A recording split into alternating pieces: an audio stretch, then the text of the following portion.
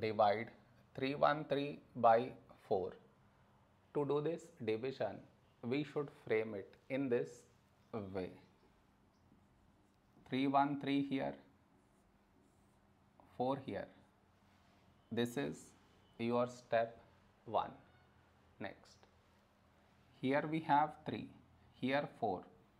3 smaller than 4. So we should take two numbers, 31. A number close to 31 in 4 table is 4 sevens 28. Now we should subtract, we get 3. After this, bring down the beside number, so 3 down, so 33. A number close to 33 in 4 table is 4 eights 32. Now we subtract, we get 1. After this, no more numbers to bring it down. So what we do is, we put dot, take 0, so 10.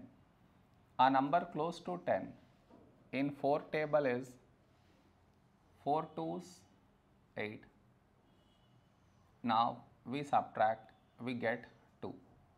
After this, we already have the decimal, so directly take 0, so 20. When do we get 20? In 4 table, 4 fives 20. Now we subtract, we get 0. We got remainder 0, so this is our quotient.